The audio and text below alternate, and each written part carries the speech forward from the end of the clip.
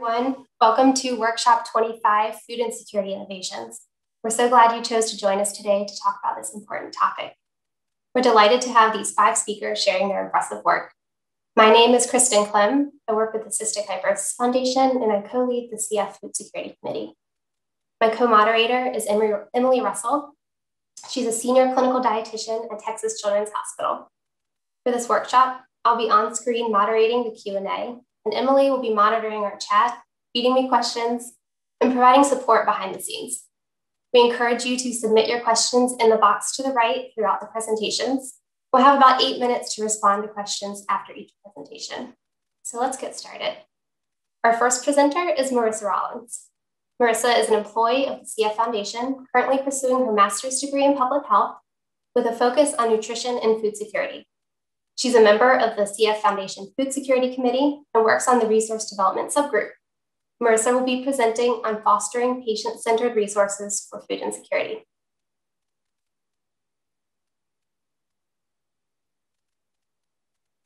Hello, my name is Marissa Rollins, and I'll be presenting today on fostering patient resources for food insecurity. I have no relationships to disclose related to this presentation. To start, I'd like to give a little bit of background about food insecurity and cystic fibrosis. Food insecurity is noted in 33% of people with CF, which is 3 times the rate of the general US population. Of note, this data is pre-COVID and pre-Trikafta, and this rate may have changed in that time. With this data in mind, the Resource Development Group of the Cystic Fibrosis Foundation's Food Security Committee sought to understand how people with CF who are food insecure prefer to receive resources and support, with the goal of informing and prioritizing the creation of patient-centered resources or CF care teams that address food insecurity. To provide input for this project, we disseminated a survey fielded through CF Foundation's Community Voice. A total of 1,134 people were sent the survey. This included adults with CF, parents or caregivers of children with CF, spouses of a person with CF, immediate family members of a person with CF, and those who lost a loved one to CF. And we received 140 responses to the survey. Here you can see the breakdown of respondents.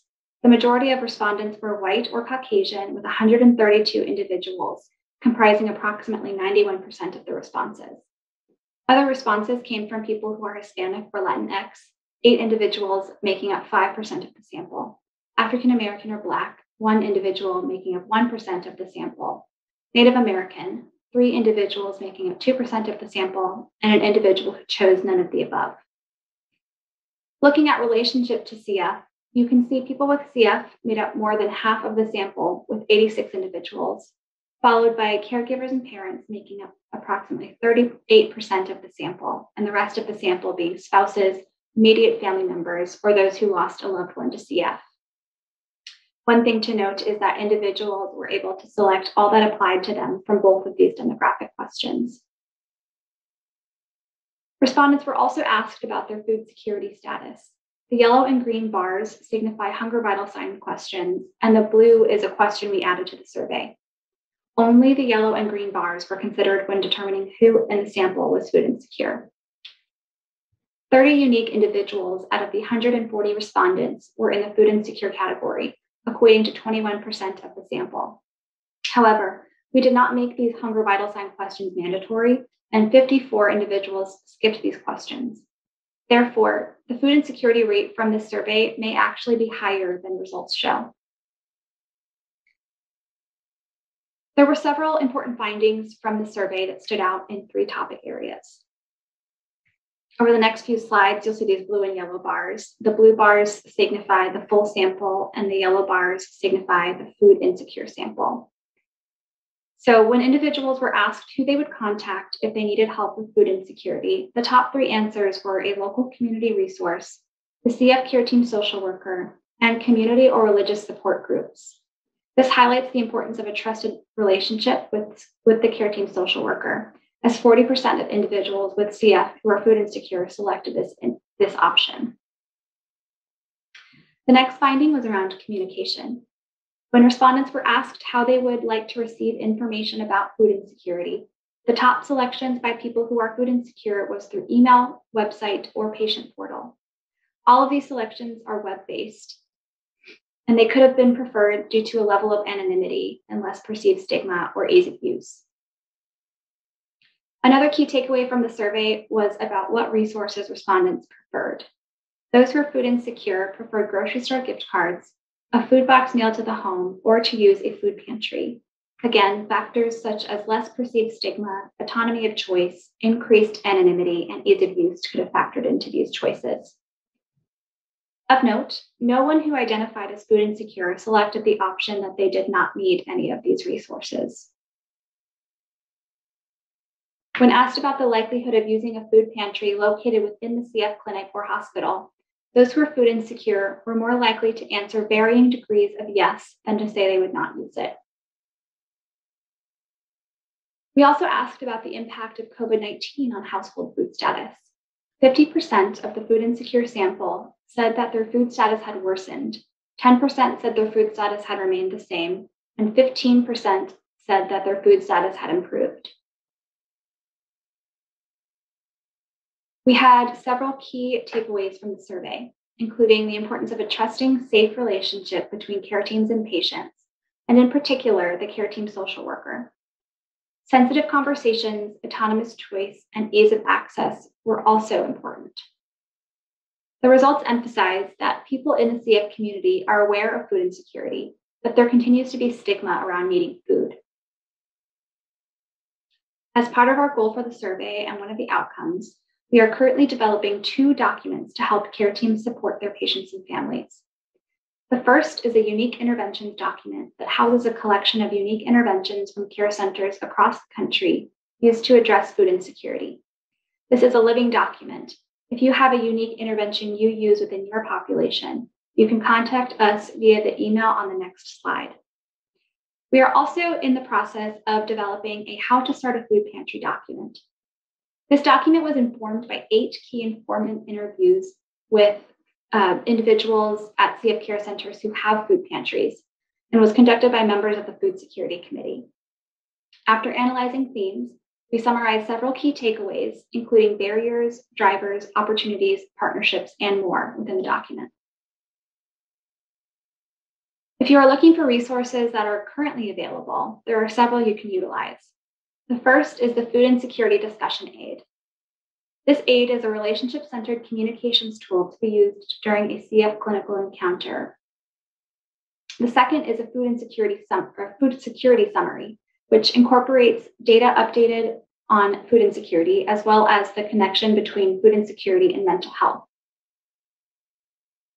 This food insecurity handout for clinicians contains tips, ideas, and resources so you can help support your food insecure patients and families. While it's not an exhaustive list, it is a good place to start. This handout, Let's Talk About Food, is an educational resource for people with cystic fibrosis about food insecurity. It discusses what food insecurity is, what the impacts are, and normalizes experiences. The other pages of this handout include resources and a notes section so patients and families can take notes on local resources. The Food Assistance Resources Flowchart is a document that provides suggestions of resources and factors to consider when making a referral to a food resource. The Patient Assistance Programs document provides information about pharmaceutical assistance programs. All of the resources that are listed here can be found in the my.cff resource library. If you're looking for one but can't find it, please email foodinsecurity@cff.org. There are also several resources currently in progress by the Food Security Committee, several of which will be available at the end of 2021. These include the 2 documents I mentioned that are currently being worked on as a result of this survey, the How to Start a Food Pantry and Unique Food Insecurity Interventions documents, as well as a presentation on federal food programs and patient advocacy tips.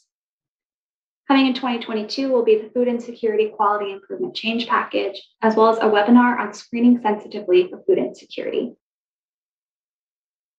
Thank you for your time. Here are my references.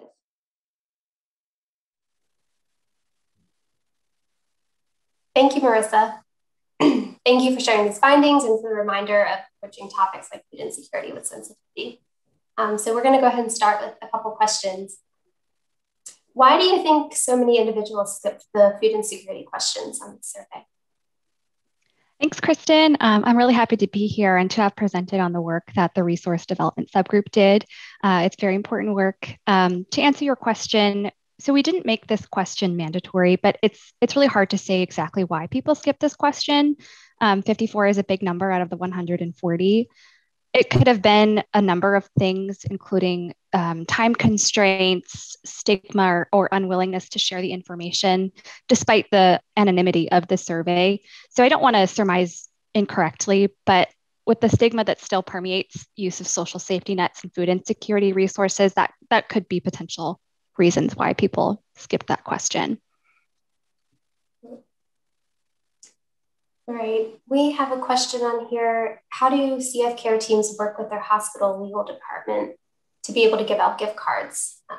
This person said their legal department says that it'll be viewed as an incentive. I think we have some speakers later during this workshop that will who work in care centers, and will have great responses to this. So I encourage our later speakers to please answer this question as well. Marissa, do you have anything you want to share? So as far as that goes, I'm not at a care center myself, so it's hard for me to provide an answer with that, but I am looking forward to seeing what the speakers later on have to share. Thanks, Marissa. Great, and you mentioned several resources that are available in the my.cff resource library. Are there other food insecurity resources as well?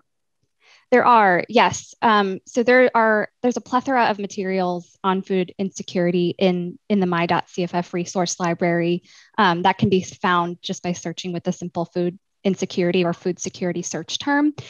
Some of those resources that I mentioned that were upcoming are actually available as of this last week.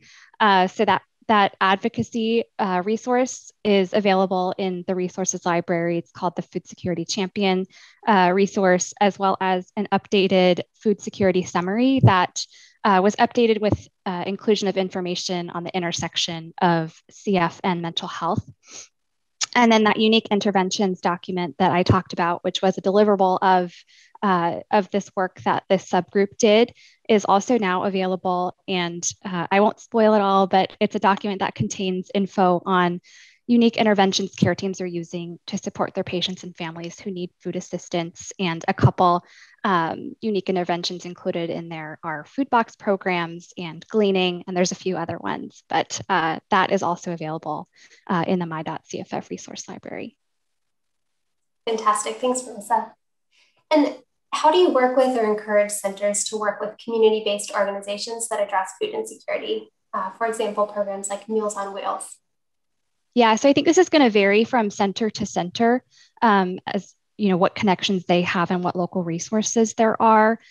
We do have a handout that we created specifically for care team clinicians that is about food insecurity, and it has some local and national resources that are available if you're interested in checking out kind of what's more around you.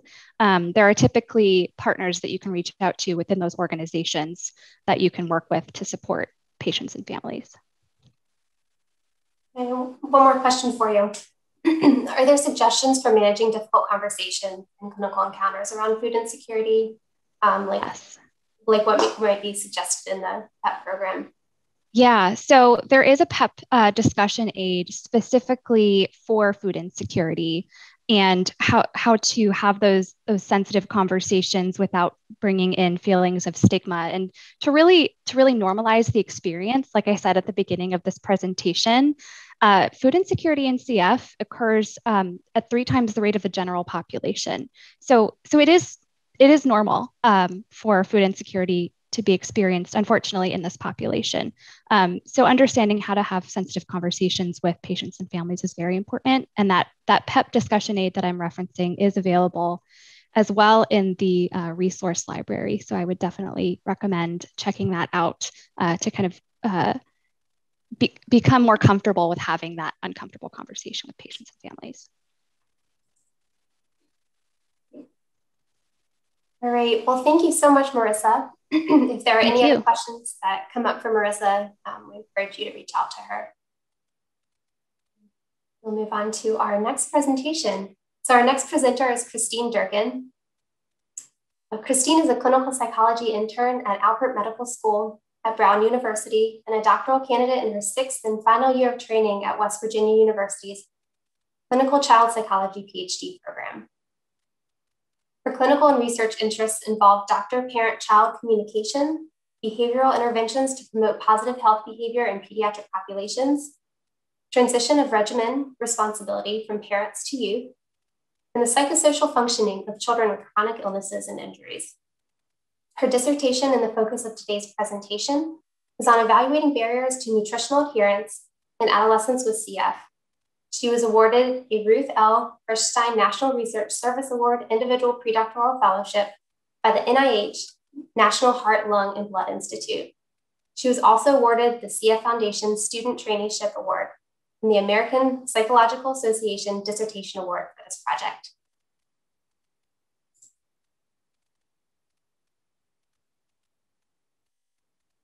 Hello, my name is Christine Durkin, and today I'll be discussing food security and nutritional adherence in adolescents with cystic fibrosis during the COVID-19 pandemic. And I have no relationships to disclose related to this presentation. Although some research exists investigating factors associated with nutritional adherence in patients with cystic fibrosis, it is primarily focused on young children or on adults and individual and family level factors, ignoring the broader societal context for youth and adolescents specifically. Social determinants are shaped by distribution of resources and are common causes of health inequities. They are defined as the conditions in which people are born, grow, live, work, and age. And they include things such as food security and access to food sources, such as grocery stores. If our interventions are to be effective, researchers must consider the ways in which societal determinants differentially impact how patients engage with and adhere to the content of their interventions. Therefore, more information is needed to better understand how social determinants of health, such as food security, may moderate adherence in adolescents with cystic fibrosis. 10.5% of families in the US experienced food security in 2019 to 2020. Overall, households with children had substantially higher rates of food insecurity than those without children. Food insecurity had been steadily decreasing over the past several years. However, numbers are expected to increase following the economic impact of the COVID-19 pandemic, such that researchers project that 1 in 6 children may be experiencing food insecurity in 2021. So how does this relate to patients with cystic fibrosis? Well, specific diets are a part of the treatment regimen for CF, from tube feedings to specialized meal plans, and the patient sees a dietitian at least once a year in clinic to discuss eating habits. Therefore, access to food is of critical importance. Recent studies have identified an association between families of children with CF and food insecurity. Rates of food insecurity among this population range from double to triple to that of the general population. Further, preliminary research suggests that food insecurity may have increased among patients with CF during the pandemic. The CF Foundation Compass program received 174 requests for food assistance in 2019 to 2020, and food requests almost tripled between 2019 and 2020. Thus far, little research exists that evaluates food insecurity in adolescent patients with CF, despite the fact that the CF care regimen translates into substantial costs associated not just with the medical treatments themselves, but also in this increased nutritional intake. It is likely that unique circumstances associated with the COVID-19 pandemic may impact nutritional adherence in youth with cystic fibrosis, particularly stay-at-home orders, changes in health care delivery systems, and how kids attended school.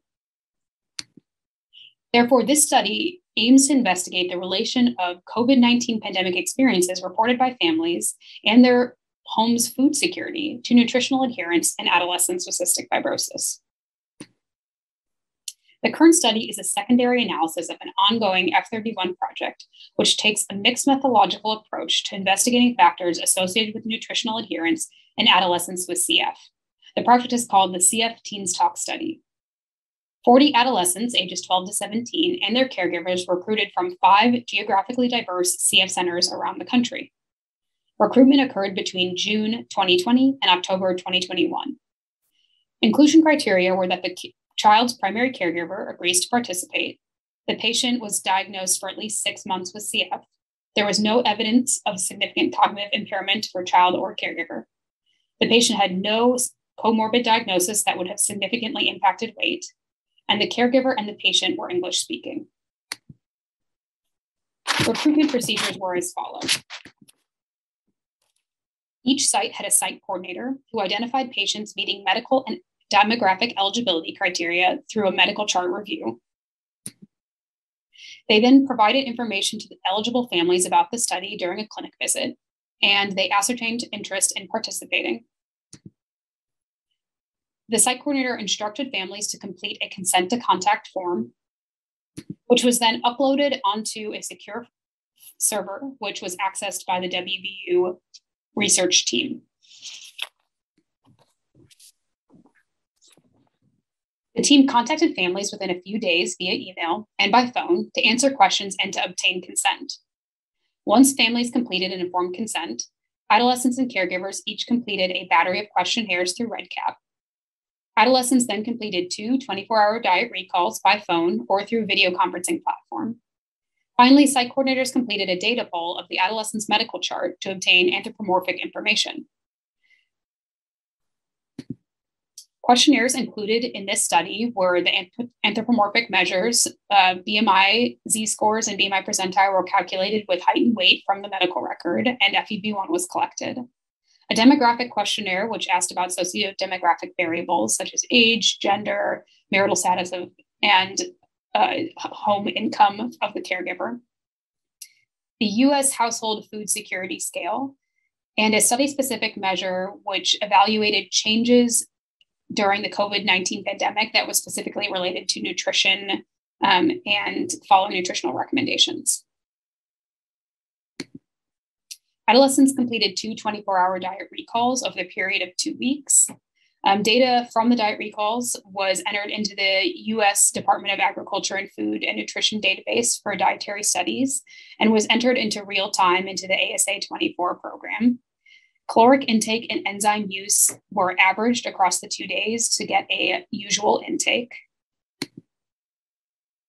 Adherence to caloric recommendations was calculated by dividing the number of calories eaten by the number of calories recommended, or 120% of energy efficient ratio for age and sex. Adherence to enzyme use was calculated by dividing the number of meals where enzymes were taken by the number of meals where they were indicated. The majority of our patients were non-Hispanic white, and they were relatively evenly split between male and female. Some of our patients reported comorbid diagnoses such as CFRD or liver disease, and about 80% of our participants were taking Trikafta. Caregivers were primarily mothers. They were married, and we had a fairly wide range of education level and family income from families in this study.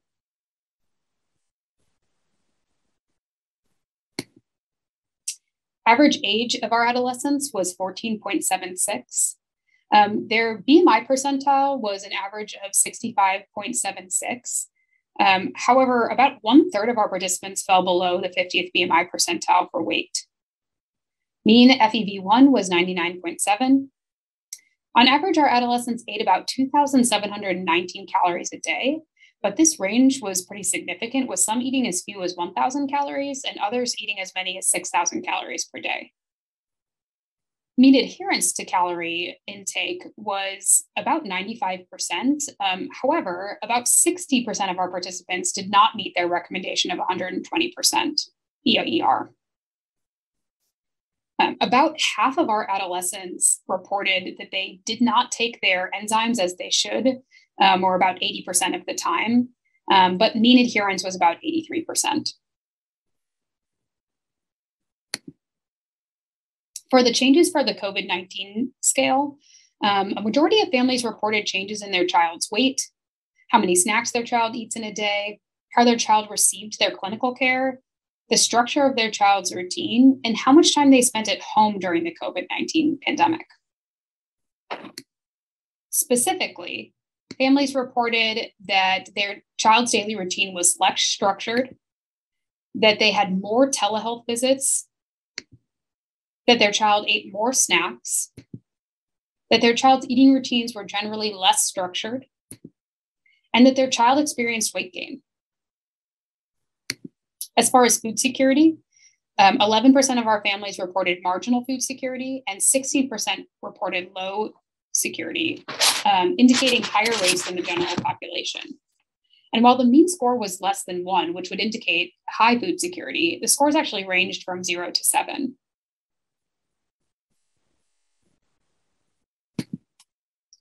Independent samples t-tests and bivariate correlations were performed, and regression analyses were conducted with food security and COVID-19 scores as predictor variables of nutritional adherence. No significant association was found for adherence to caloric intake or adherence to enzyme use based on the total score of changes during COVID-19 scale or the US household food security scale.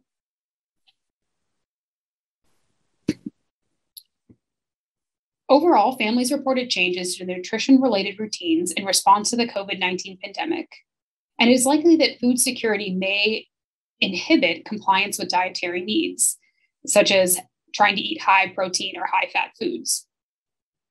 When a family faces economic challenges, parents and families may not be able to purchase adequate amounts of food or the medically necessary nutrition supplements or formulas most CF patients rely on in order to reach optimal nutrition.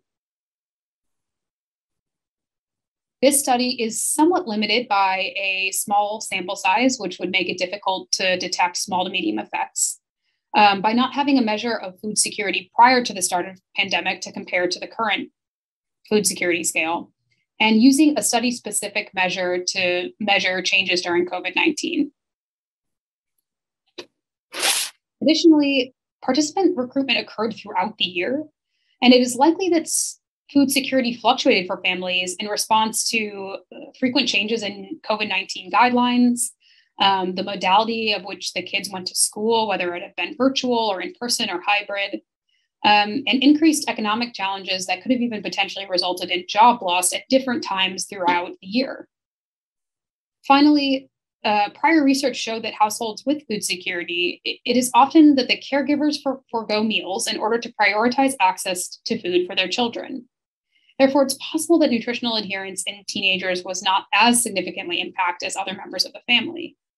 Parents reported that weight, amount of snacks, and routines changed during the pandemic, but these changes were not directly significantly related to food security.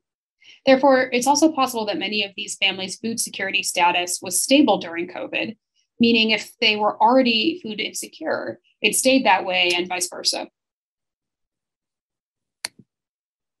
As ongoing research suggests long-term economic impact due to COVID-19, researchers should continue to evaluate how the pandemic may threaten food security in CF patients. CF providers are uniquely positioned to facilitate sensitive conversations with families and to routinely screen families for food security in order to address barriers and to provide education about nutritional resources that are available in their community or through programs like the CF Foundation. I'd like to thank my funding sources, including NIH, the CF Foundation for the Student Traineeship Award, and the American Psychological Association, my co-sponsors, Christina Duncan and Lori Stark, all of my wonderful site coordinators, and members of the WVU Splat Lab. Here are my references, and I'm happy to discuss with anyone further about this project. Thank you so much. Excellent. Thank you so much, Christine. I'd like to thank you for all this wonderful and impressive work. Before we jump into some questions that we have for you, I want to address two different questions that were submitted or comments into the Q&A relating to the previous questions about PEP. It looks like there is an on-demand session that titled Applying Partnership Enhancement Communication Skills to Navigate Challenging Care Conversations. That might be helpful. Additionally, from Terry Schindler, who's part of the Food Security Committee, her group is preparing a virtual panel discussion in 2022 regarding sensitivity around screening and discussion for food insecurity in a clinic setting. So thank you, Terry. All right, Christine. So we have our first question for you here. Let's see. Do you think that you may have excluded a lot of minority CF patients by requiring them to be English speaking? As minority families may have been impacted by COVID even more, would that have affected your data? I'm so glad that this question was asked, and thank you for having me be a part of this presentation today. I do think that that is a significant limitation of this study, was the aspect of having our patients need to be English speaking. I think that as we another thing that we wanted to consider was this project was launched during the COVID-19 pandemic, meaning that the burden that's asking families that might have food insecurity or other limited resources at that time might have been a lot to ask to have them be a part of it. So you'll also see that our sample was predominantly white. It was a relatively high socioeconomic status. And I think that it likely the people being a part of this study was an increased burden during a time where families already had more limited resources. So if I were to, continue on with this study and continue to investigate food insecurity in families, we'd absolutely want to include families who are not predominantly English speaking, who are of lower socioeconomic status. And that might mean studies that have less overall time commitment or burden for them and conducted in the context of a regular screening in clinic, rather than an additional project that also has this telehealth component or this televideo conferencing component, and other aspects that might have served as barriers for participation. Thank you, Christine. Thank you for that reflection.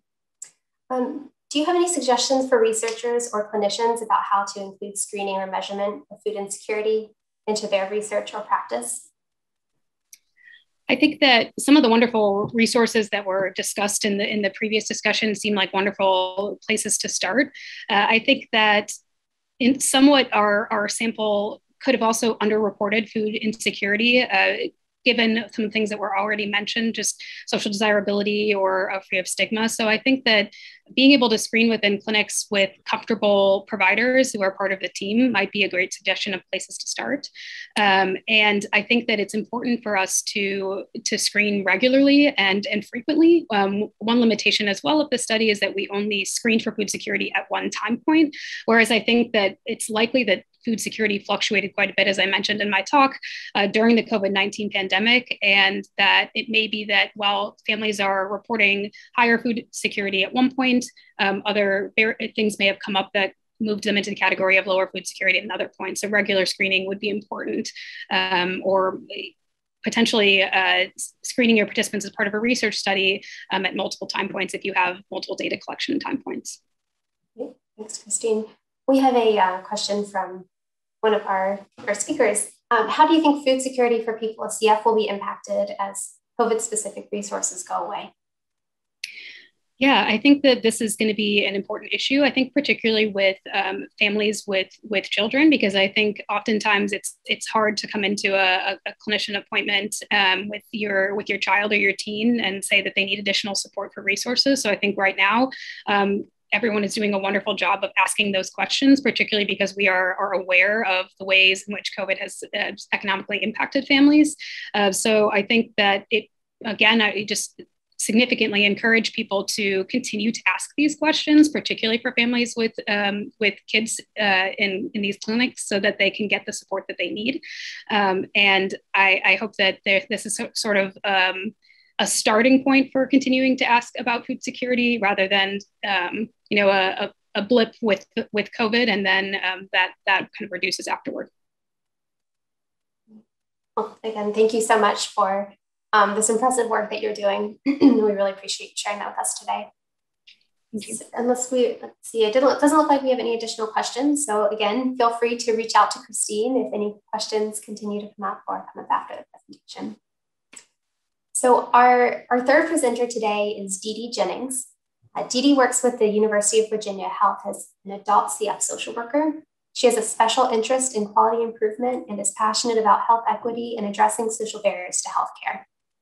Dee Dee will be presenting on her team's implementation of routine social determinants of health screening and intervention process. Hello, my name is Deirdre Jennings, and I am the UVA Health Adult CF Social Worker. I have been with the CF team for about 1 year and with UVA Health for 3. Social determinants of health and addressing barriers to care are a particular focus of mine, and I have a special interest in quality improvement. Today, I'm going to be presenting our adult center's implementation of routine social determinants of health screening and intervention process to share both what our center learned from testing this process and to provide a template for implementing this process. There are no relationships to disclose related to this presentation. The World Health Organization's Commission on the Social Determinants of Health has defined SDOH as the conditions in which people are born, grow, live, work, and age, and the fundamental drivers of these conditions. Research suggests that the overall rate of food insecurity in the CF community may be as high as 26.3%. And while further research is needed to determine how other domains of SDOH impact people with CF, our center conducted research last year specifically to determine the effect of the COVID-19 pandemic on SDOH for our patients. And our screening indicated that of the 76 patients who completed the screening, 22, so about 28.9%, answered yes to at least one question that indicated an undesired change in SDOH during the pandemic. We had 2 objectives for our testing of a routine screening. First, we wanted to screen patients for SDOH, and secondly, we wanted to be sure that those patients who did indicate social needs would be able to receive the support they needed. Accordingly, we developed the 2 SMART aims. First, increase routine screening of eligible patients for SDOH using the screening tool from 0% to 95% by the end of 2021. And second, increase follow-up rate within 2 weeks for those who screened positive for SDOH and indicated they would like assistance from 0% to 95% by the end of 2021. In 2020, our team designed an SDOH screening tool specifically to characterize how patients were impacted by the pandemic. This tool was the basis of the tool that we created for routine screening, which we called the Cystic Fibrosis Social Needs Screening version 1.0. The goal of the screening tool was to have a questionnaire that assessed for multiple domains of need. Domains of social need can be characterized very differently, and in different screenings across the literature, you will see different domains used. For our purposes, any domains that would be redundant were not included. For example, the CFF already has guidelines around screening for mental health. Accordingly, version 1.0 of the screening included 18 questions across the following 8 domains: housing, food, transportation, utilities, healthcare costs, medication costs, income, employment, and finally, education. The team decided to test multiple screening methods to determine how screening can be incorporated into existing clinic processes. So we converted the tool for different screening methods. First, we have a paper instrument for in-person screening. We have an electronic document for screen sharing during telehealth appointments. And finally, we created a HIPAA-secure Qualtrics online survey for asynchronous screening. This is our process map for our screening and intervention process. It begins in the upper left-hand corner with identifying patients appropriate for screening, which in our case was patients with a CF diagnosis currently being followed by our center. MyChart is our HIPAA-secure messaging system. For patients that have MyChart access, we sent them a message with a link to the online Qualtrics survey by MyChart. And if they didn't complete it after that first request, we sent them a reminder message. For those patients who do not have MyChart or who did not complete the online survey after we sent them a reminder message, we completed the screening during a clinic visit, either by paper instrument or by screen sharing, depending on the visit type. Once the screening was completed, as the social worker, I would review the screening responses. And for patients who were positive for SDOH, which in our case we're defining as both reported that they had at least one social need and that they would like assistance, I would offer them an intervention. I would follow up either by MyChart, virtually, by phone, or in person. For anybody who did not indicate a social need, no follow-up is indicated. The screening process was tested through January and to March of this year, and we did a total of 4 PDSA testing cycles. The first 3 cycles refined the process for the online Qualtrics screening, and the final testing cycle began in-person screening and screen sharing. This graph shows the progress we made towards that 95% screening goal during our first 11 weeks, which were the weeks that we tested the screening process. You can see that in the first week, we had already screened 23% of eligible patients, and that is just from sending out that initial MyChart message with the online survey request. And then we saw another jump to 43% when we sent out the reminder message. And by the time we began screening patients during their clinic visits, 49.6% of all eligible patients had already completed the SDOH screening. What I really wanted to highlight with this chart was that the online survey was particularly effective for our center. You can see that we achieved about half of our eligible patients just from the online survey alone. And it has the advantage of being asynchronous. So if there is a patient who stopped coming to clinic or who is unable to make it, particularly because of social barriers, the asynchronous screening has the potential to catch that and give us an opportunity to address the barrier. As I was reviewing early screenings, I began to notice a trend in patients' concerns. So I decided to do a quick data check to see if the trend I suspected was correct. And this Pareto chart shows that of those patients who scored positive for social needs, the needs they reported were distributed unevenly across the 8 domains, keeping in mind that some patients may have reported a need in multiple domains. These are domains of reported need for January through March. And the healthcare cost domain alone accounted for 44.8% of reported needs. And then when you combine healthcare costs and medication costs together, they accounted for 62.1% of social needs. I think the value of this chart is that it really clearly tells the story of where our patients are most likely to have needs. So when we as a center, we're looking at ways we might be proactive in supporting our patients, healthcare and medication costs jump right out as the areas where we could have the highest impact. This session focuses on food insecurity, but I think it's also important to keep in mind that in social needs, no single domain is isolated or separate from the rest of them. Limited income can mean patients are forced to choose between affording food and housing or paying for healthcare and medication. And addressing areas of highest need has the potential to improve other social domains as well. Keeping in mind that along with what we learned from our Pareto chart, the obvious choice for our center was an intervention that could help with healthcare costs and medication costs. UVA Health offers financial assistance that covers both healthcare costs and medications billed through our UVA pharmacy. And I decided to investigate and see if our patients were making use of this program. Of the 13 patients with healthcare cost concerns, 8 were eligible for our financial assistance, but had been unable to get approved because they'd run into some sort of roadblock in the application process. And so the results from those 13 patients with healthcare costs suggested to me that we probably had other CF patients who'd not yet completed the SDOH screening who might also be eligible for financial assistance. And upon investigation, about 45.5% of eligible patients were receiving UVA financial assistance as of March of 2021. So I began an intervention where I provided increased support to patients who were eligible for assistance to help them get approved. And as of September, about 76.2% of eligible CF patients are now receiving UVA financial assistance. So this is just an example of how implementing an SDOH screening can result not only in reactive interventions, depending on the needs identified in the screening tool, but also how using the data we get from that tool can allow us to create new clinic processes to proactively provide support to patients.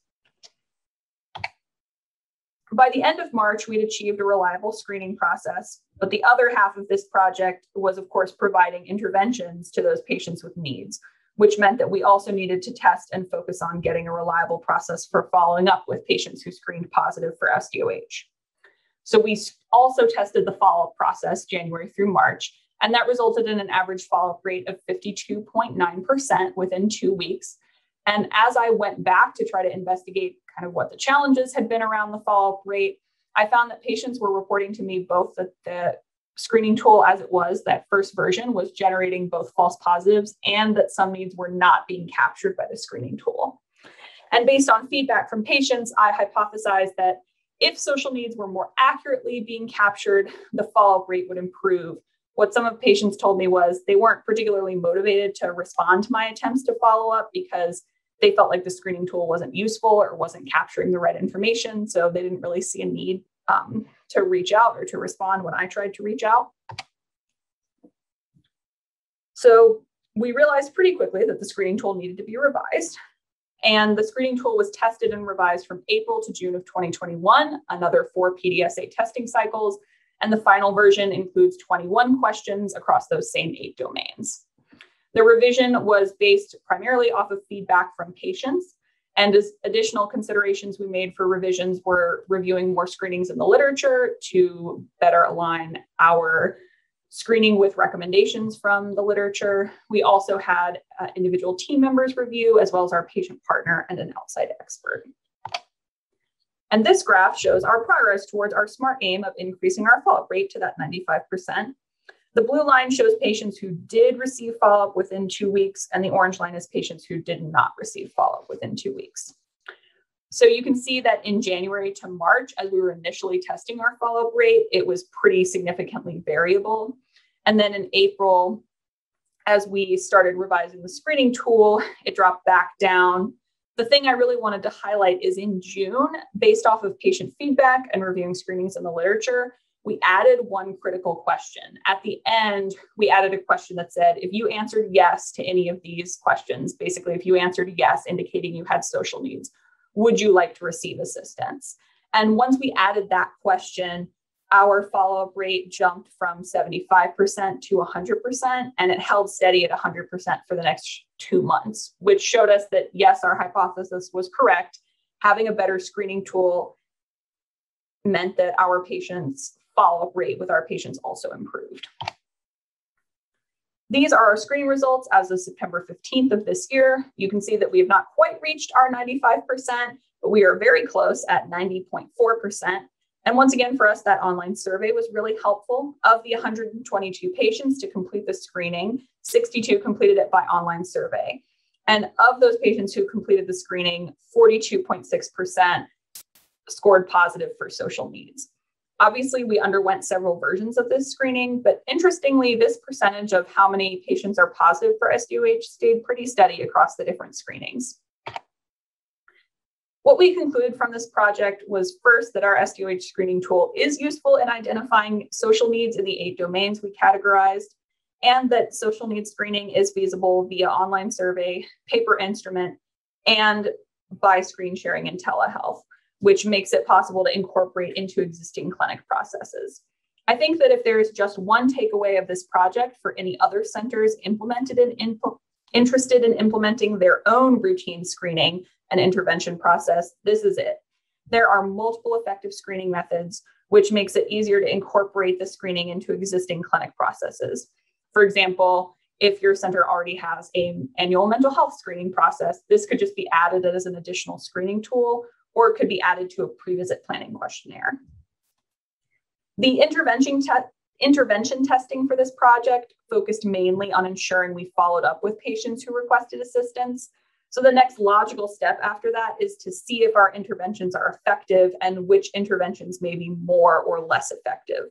Also, further testing is needed to see if interventions provided lead to a short or hopefully long-term change in social needs, which we could test via repeat screenings post-intervention.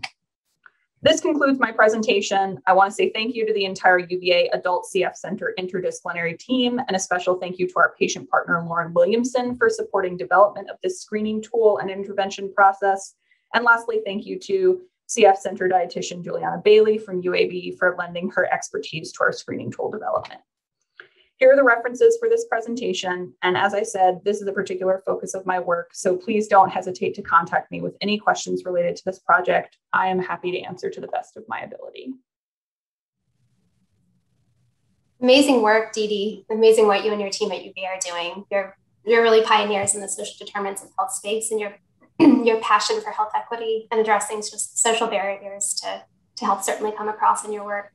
I really especially admire the work that you've done to break down the barriers to receiving these interventions. So well done.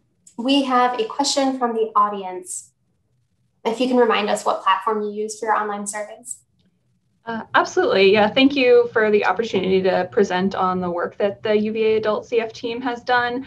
UVA Health actually has access, everyone at UVA Health has access to a HIPAA secure version of Qualtrics. So that is the platform that we used. And would you be willing to share the screening tool that you use? I would have to ask the rest of my team members if we can share it, because I think it is still undergoing. While we've hopefully achieved a final version of it, I think one thing we're hoping to do is have it maybe transitioned into Spanish as well. We only have English speaking patients of our center, it just so happens. But so I think it's still undergoing maybe a final tweak for that. Okay. Would you mind sharing with us some of the challenges that your team faced when implementing the screening? I think the biggest challenge that we encountered was probably just curiosity or maybe confusion from patients around the screening. So our patients are pretty used to completing screenings because they complete the annual mental health screeners each year. And I think sometimes there's a risk of survey fatigue or burnout around that. And also, as Marissa alluded to in her presentation, there can be a bit of stigma around social barriers. So when you have one questionnaire that asks about a lot of potential social barriers, that's a lot of potential stigma and discomfort for patients. So usually the first thing I tell them is it's completely optional. You do not have to fill this out. And I think just reminding them of that. I've actually only had 2 patients in our center just completely flat out decline to fill it out, because what I share with them is, while it's totally optional and you don't have to fill it out, you can fill out all or part of it. It's there for them. And we talk about how there's a connection between social barriers and directly to your healthcare and your health outcomes, because if you don't have enough to eat, if you don't have a stable place to stay, if your electricity is not turned on, you can't use your nebulizer, all of that's going to impact your CF care. So we're still trying to stay in our lane. We're still working with you towards your CF goals. And it's my job as your social worker just to make sure that I'm not missing anything and there's nothing falling through the cracks that I can't better be doing to support you and your goals. So I think just showing them that it's about them and it's about their CF care still, and just normalizing the discomfort and validating some of the stigma that they have around that, I think that kind of creates more comfort for patients and families around it. Absolutely. I know you said this is something that you guys are going to work on and look more into in the future, but are there any interventions or resources that you found most helpful when a social need is identified? Yeah, so that is something that I want to do more testing on. So there are kind of 2 different categories that I think about our interventions as being, and I think that way because that's how the patients talk about them. So patients would talk to me about things like gift bags, or for example, we have Kroger gift cards that we're able to give to patients with food insecurity, and they would think of those as like short-term fixes. Like if they have a utility bill that they're behind on, and I find a community resource to pay the bill one time, that's like a short-term fix. And then the other category I would put on is more like stabilizers and long-term fixes. So for example, when I was talking to patients about interventions, often they would be more motivated by something like, can you help me apply for disability? I really need to get that. Or can you help me apply for HUD housing choice vouchers? Because they see that as being a long-term goal and a long-term solution. So when I think about interventions, I would say the most popular with the patients are the long-term fixers, because they see that as being a transition to stability for themselves and therefore stability for their health and for their families. However, those stopgap measures are really, really important, because as every social worker probably knows, it can take months, years in order to get sometimes things like the HUD choice vouchers in place. So I'm hoping that by repeat screening our patients, that we can get more information about if we screen them and then we provide an intervention. For example, we help enroll them in food stamps, or we help enroll them in like a local Meals on Wheels or something, and then we screen again, we can see did the intervention have a short or hopefully a long-term impact on their social needs status. So Dee Dee, you mentioned gift cards as one of your interventions. So I wanted to go back to one of the questions that was asked earlier. Have you, in the process of providing gift cards to your patients, have you worked with your legal department? Have you run into any issues? Do you have any tips for someone who is facing a barrier there? Yeah, our legal department's never had an issue with it, and that's not a CF clinic specific thing. That is something that UVA Health social work department offers throughout the entire health system. So I'm not sure. I think that an incentive would be something if you were asking. I can see the perspective of an incentive, but I would say that the definition of an incentive is typically we ask them to fill out a screener and then we incentivize them filling it out by offering them the gift card. That's not what's going on here. We would give them the gift card regardless of whether or not they filled out the screener. So it might be worth going over with the legal department what their definition of an incentive is and just clarifying like how could we do this outside of an incentive. We also, our PFAC, our Patient and Family Advisory Council, or well, our PAC, they do offer some inpatient gift bags and stuff. And that is another potential way around it, is by not doing it through the clinic, but by doing it through a patient advisory board. Thank you. We have 2 more questions about the survey. So do you use questions from already existing validated measures, or did you create the questions on your own? Yeah, so we reviewed a lot of already existing measures in the literature. One of my personal favorites is Health Leads, but there are a lot of great ones out there.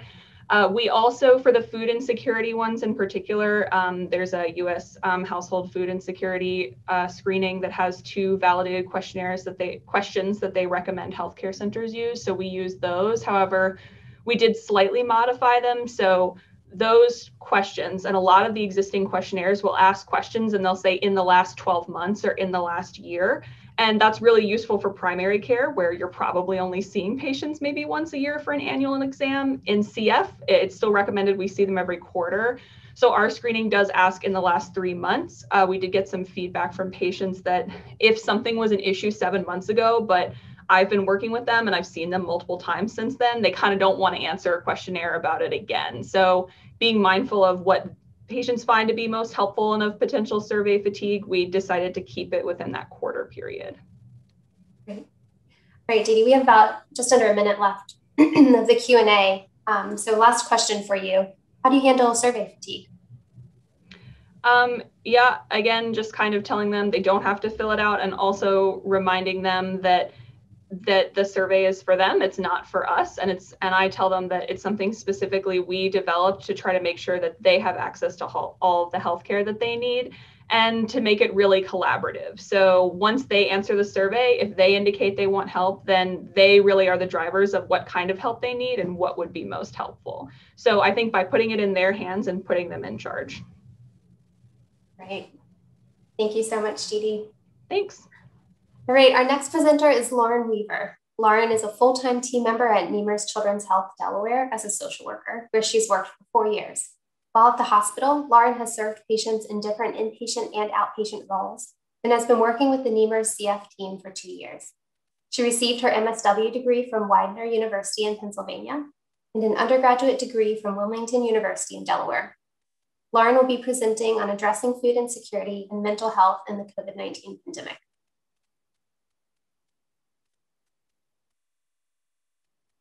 Hi, everyone. I want to take a second and introduce myself. My name is Lauren Weaver. I'm a social worker at Nemours Hospital for Children in Delaware. I've been employed as a social worker at Nemours for about 4 years, and I've worked with our CF care team for the past 2 years. I have no relationships to disclose related to this presentation. Our presentation is addressing food insecurity and mental health in the COVID-19 pandemic. Start out with a little background information. As many of us know, families affected by CF are at greater risk for food insecurity for a number of reasons. CF, as well as many other chronic illnesses, are expensive, and supporting a child with a chronic condition can often be an additional burden to families. CF is a nutrition-intensive diagnosis that can sometimes stretch a family's food budget pretty far. Additionally, patients and families with CF are at risk for increased mental health concerns. Management of CF can be very time-consuming, very stressful, and very difficult for a patient or their caregivers. Our CF care team became concerned about increases in food insecurity and mental health concerns for our patients pretty quickly at the beginning of the COVID-19 pandemic in 2020. And as a result of that concern, we created a protocol for screening patients and providing resources. So I'll go into our screening tool. Myself and the CF team dietitian created a screening questionnaire and an algorithm for providing resources. Our screening process incorporated 2 validated tools, the Hunger Vitals sign and the Promise scale. And one additional question for both mental health and food insecurity was designed to address immediate concerns for families. The food insecurity screening tool. Some of you may be familiar with this, the Hunger Vital Signs. It's 2 questions, and you can choose never true, sometimes true, or often true.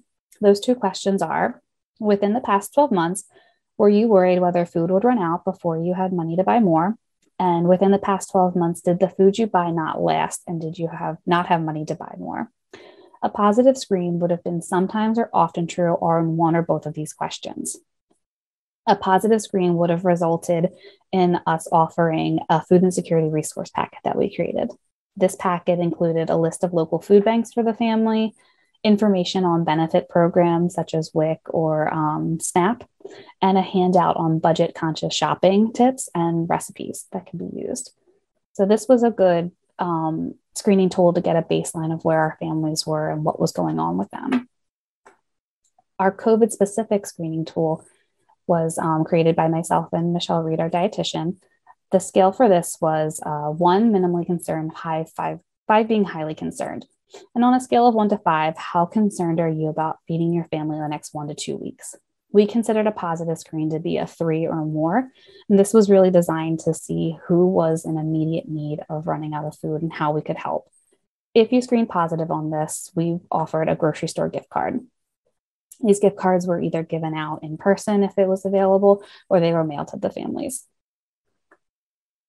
So I'd like to go through a case example for one of our families that benefited from the food insecurity screening. Family A received a second screening call on September 15th, 2020. This family consisted of a mom, our patient, who's a 15-year-old female, and a sibling, an 11-year-old male. In this family, the mother worked full-time. She was self-employed. However, at the beginning of the pandemic, she was out of work for approximately 6 to 8 weeks because her job involved a lot of contact with people. She just wasn't working as much or at all for that time period.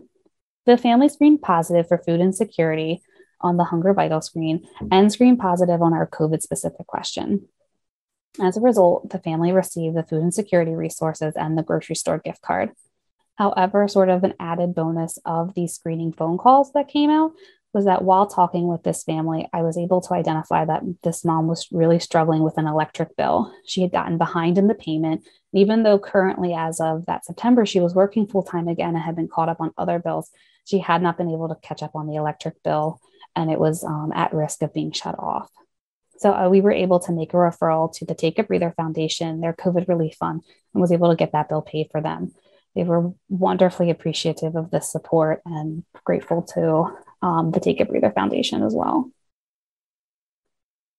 Our mental health screening tool. So we used the PROMIS scale, 2 questions from that. The scale would have been 1 being poor, 5 being excellent. Those 2 questions are, in general, how would you rate your mental health, including your mood and ability to think? And then in general, how would you rate your satisfaction with maintaining connections to family and friends? A positive screen would have been 3 or less. And if they screened positive for some mental health concerns, we offered the emotional well-being resource list. This list was created by myself and the CF psychologist, Dr. Cantor. This included a list of free resources for self-care, stress management, relaxation techniques, online resources that supported physical health, and our physical therapists helped us come up with those, and the crisis hotline information if that was needed by the family. For our COVID-specific mental health question, we scaled this on 1 to 5, 1 being minimally distressed, 5 being highly distressed. On the scale of 1 to 5, how distressed are you about COVID-19? So a positive screen for this would have been a 3 or more, and if they screened higher than a 3 or more, we referred them to the CF psychologist if they were interested. A case example from our mental health screener. Family B received their first screening on April 21st, 2020. I conducted the screening with our patient's parents. This family consisted of 2 parents, a patient, 16-year-old female, and 1 sibling, a 13-year-old female.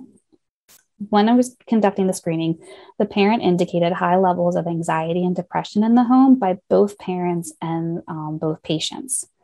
The family did accept the mental health resource list and provided us with a lot of good feedback about it. They utilized a lot of the resources on the list. And as a result, our patient was able to be referred to our CF psychologist, and she was able to meet with her regularly throughout the summer of 2020 and found that to be very helpful.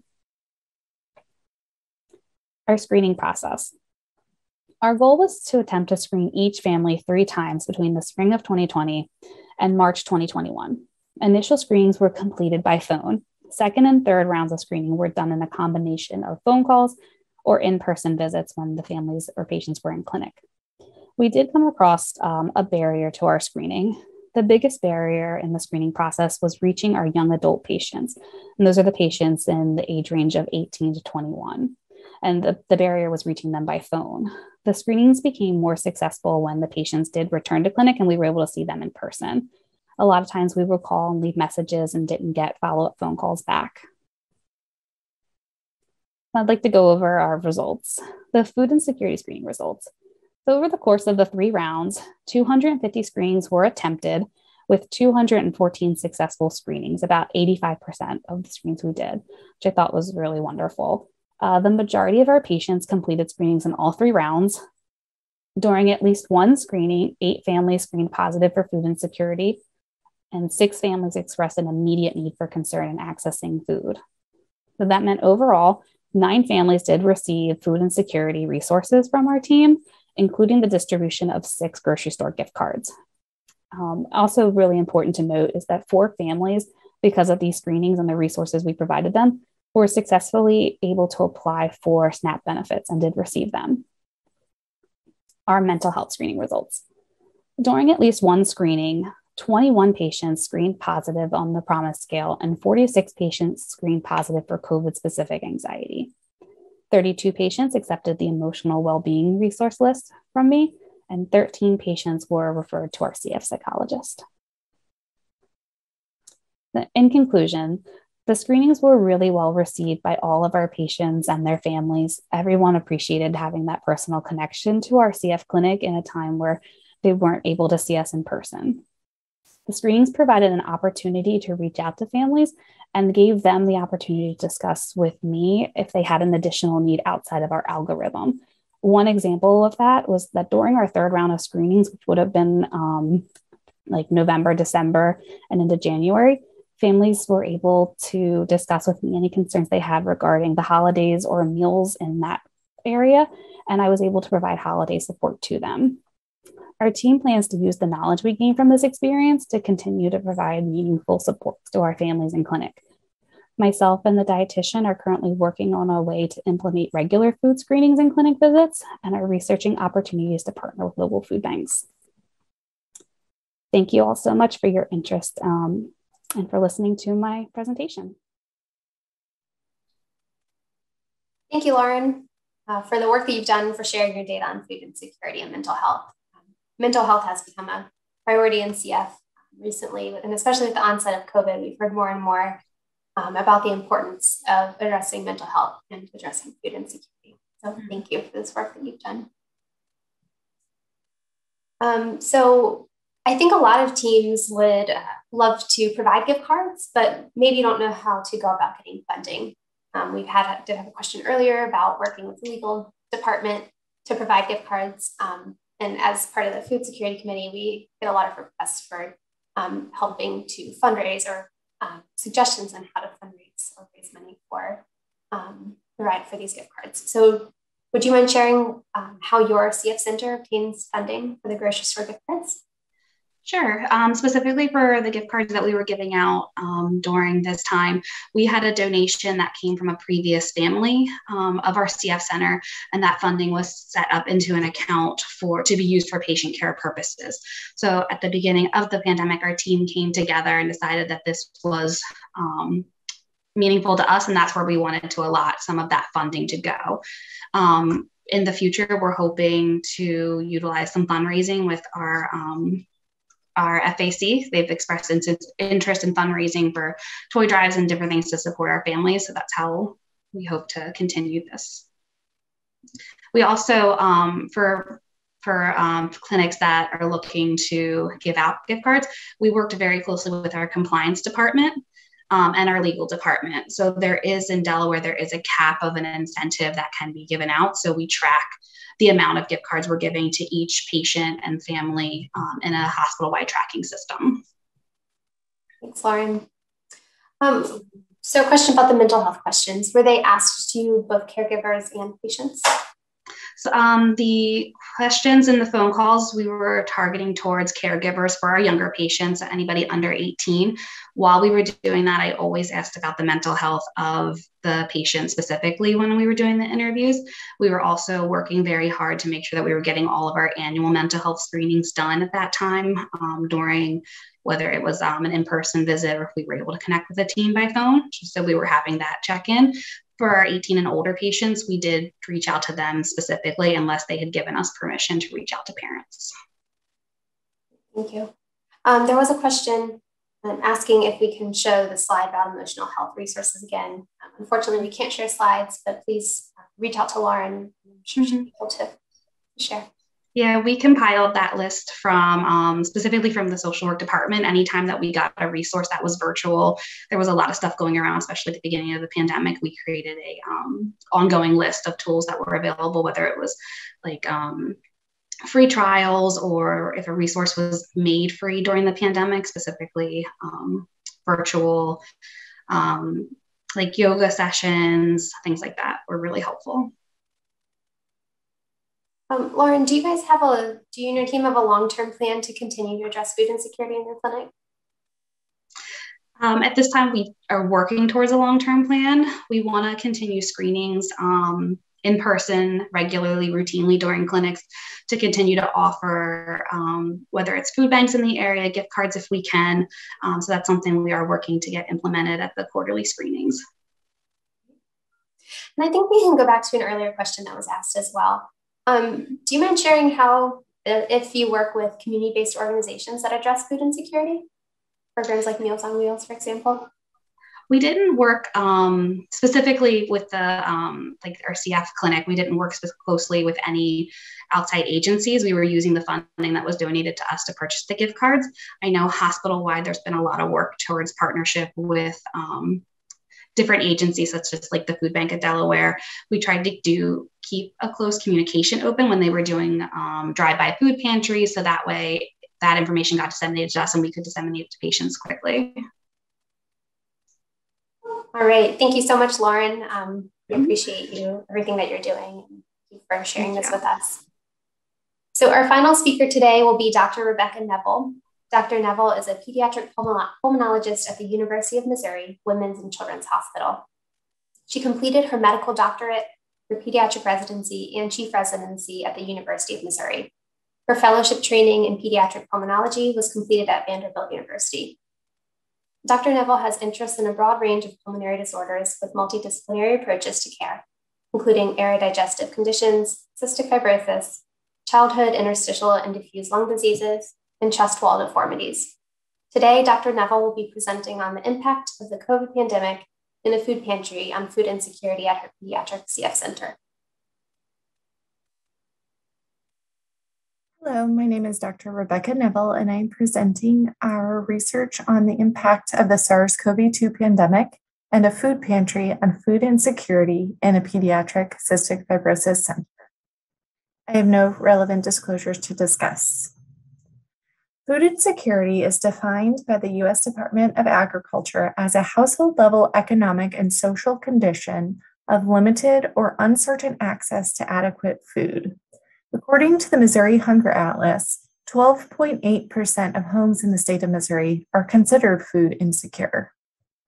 Caloric needs of children with cystic fibrosis are known to be higher than in children without cystic fibrosis. This can increase the general cost to support a child with cystic fibrosis.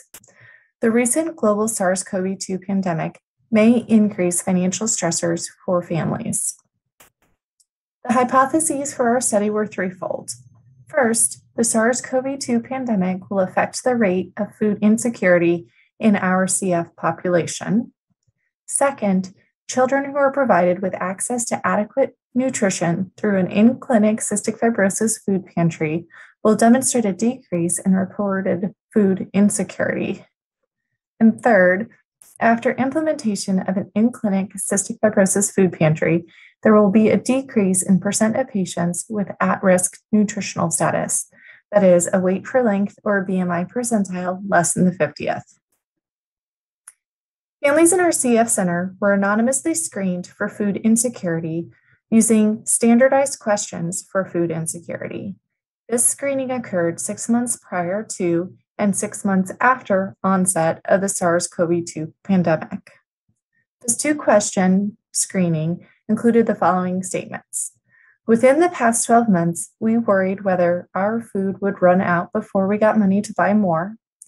And within the past 12 months, the food we bought just did not last and we did not have money to get more. Families were offered the following options: often true, sometimes true, never true, or I don't know, from which to select their answers. Positive screenings were counted if often true or sometimes true were selected. An in-clinic food pantry was then established for our Pediatric Cystic Fibrosis Center through grant support from the Leda J. Sears Charitable Trust at the University of Missouri Child Health Research Institute. This food pantry had an inventory of high-calorie, high-fat, high-salt, nutritious, and shelf-stable foods and supplements. Food insecurity screening was then repeated 6 to 12 months after implementation of the CF food pantry. Pre- and post-intervention weight for length and BMI data were analyzed. The results of the food insecurity portion of this study, again based on screening before onset of the SARS-CoV-2 pandemic, 6 months after onset of the global pandemic, and then 6 to 12 months after the intervention of a CF food pantry, are as follows. As figure 1 shows, pre-SARS-CoV-2, 50% of families screened positive for food insecurity.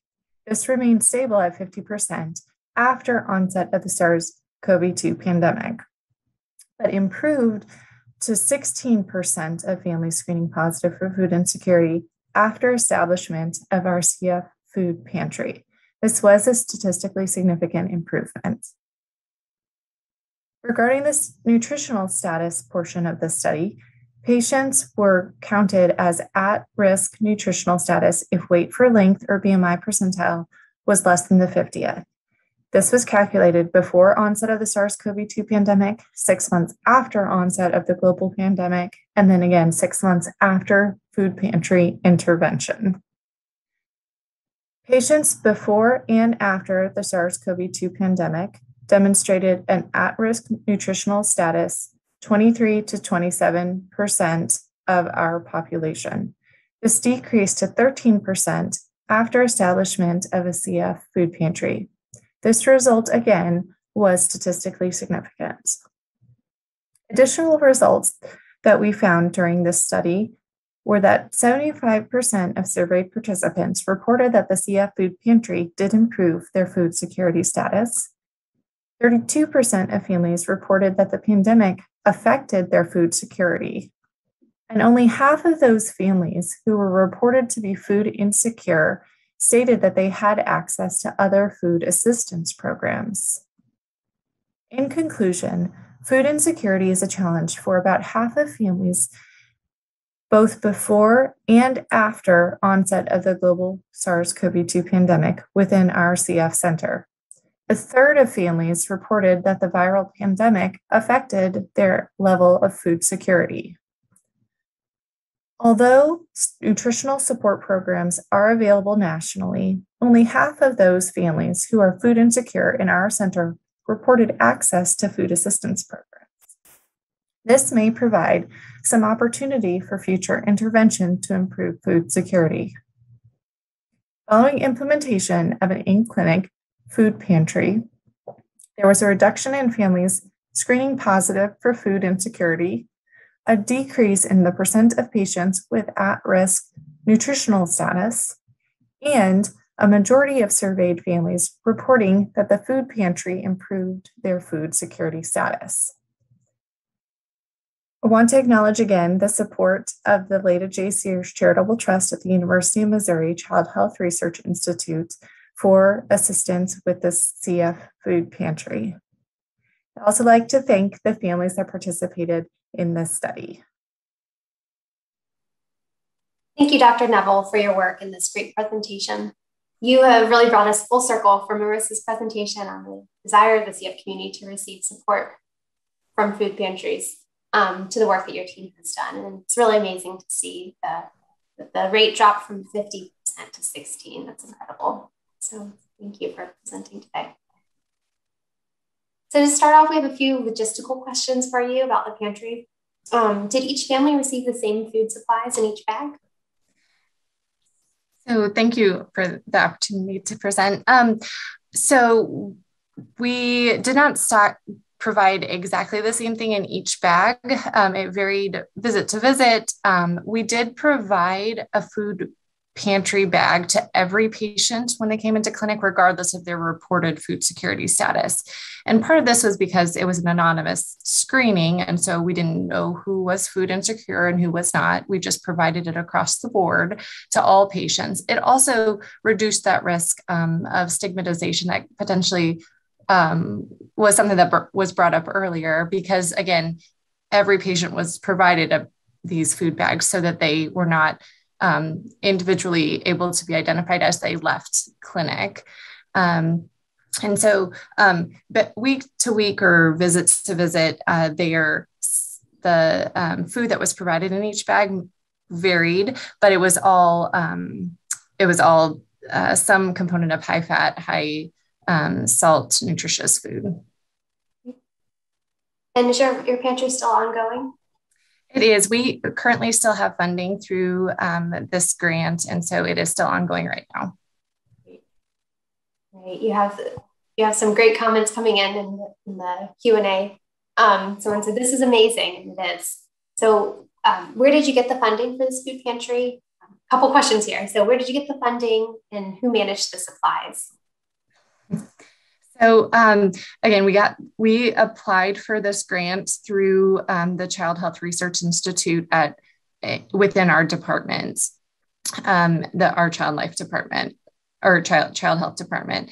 As far as who stocked and provided food, the dietitian that works within our CF center provided a list of food items and shelf-stable recommended highly nutritious foods that would be recommended to keep stocked within the food pantry. And then I actually purchased the food, and we had a children's hospital volunteer that would pack the bags every week, because we have a pretty active volunteer program through our hospital. There are a couple questions about what types of things you have in the food pantry. Can you give some examples? Yeah. So we had some canned fruits and vegetables. We did have some canned beans and some other canned items. We also kept a pretty good stock of bars, like granola bars, that were high kind of well-rounded as far as nutritional support. And then we did have, even for our infants who were not on full foods yet, we would have lots of baby food items that were also provided with olive oil to add and mix in for additional fat content and that type of support. Does that answer the question? Yeah, I think it does. Thank you. Another person just commented on how amazing it is what you've done, and just that decrease in food insecurity after the use of the pantry. But the question they were wondering is if you know how frequently each family was using the pantry, the ones who reported improvement in food insecurity.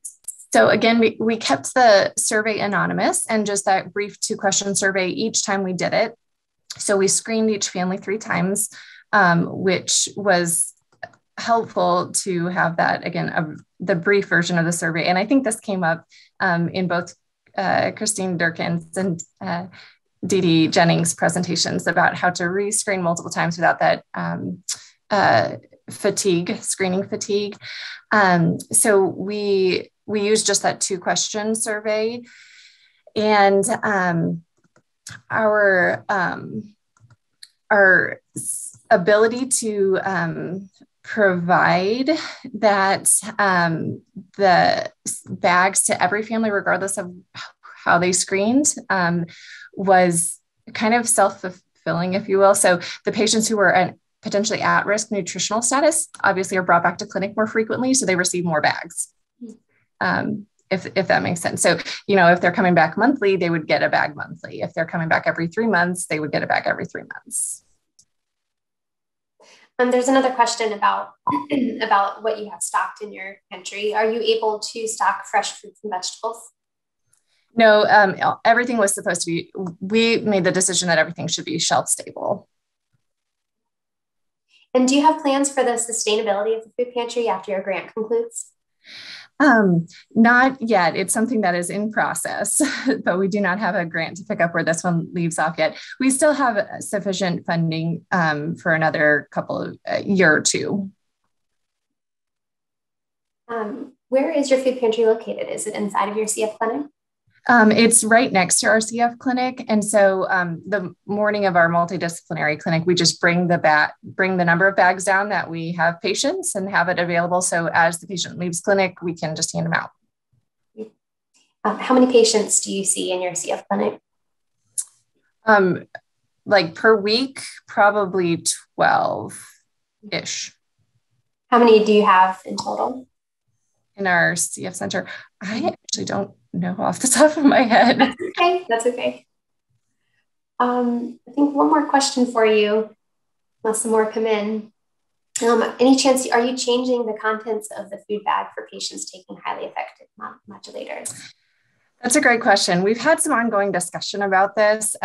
We have not yet. And right now, the way that we are providing the bags we're providing either an infant bag option or an older child option, kind of regardless of what their, regardless of their food security status or their BMI. But that may be something that as we learn more about long-term health on these highly effective modifiers, may be something we need to address. Last question I have for you. Do you have any advice or tips for others who are wanting to start their own food pantry? Do it. Our kids love it. It's really funny when you bring their bags in, the kids are like immediately digging in, wanting to see what treats they got for that visit. Great. Well, it looks like we have a couple more questions coming in.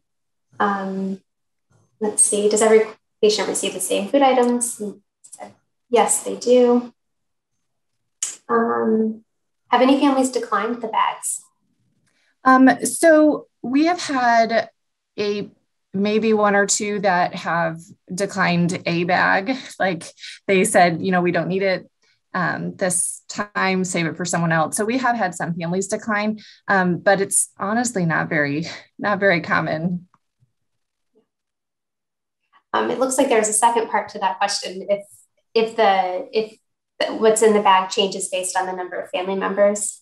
No, to date, we have just provided the same amount, regardless of size of family, or again, because it's anonymous, even severity of their support needs. We've just kind of provided the same bag for everybody. All right. Well, thank you so much, Dr. Neville, for the work you're doing and for your presentation. We really appreciate it. So thank you, everybody, for coming to this workshop. It looks like there were a lot of great resources, links, and suggestions for posters to see and more in the chat. So if you haven't taken a look at that, please check it out. We also encourage you to contact any of our speakers or Emily or myself with any questions that we weren't able to get to today or those that come up after the session. As a reminder, you can find the many different resources Marissa shared in the my.cff resource library. The Food Security Committee is also available to support you, and you can contact us at foodinsecurity@cff.org. On behalf of Emily and myself, we'd like to thank all of our speakers today and our audience for your engagement and your questions. Have a great rest of your day.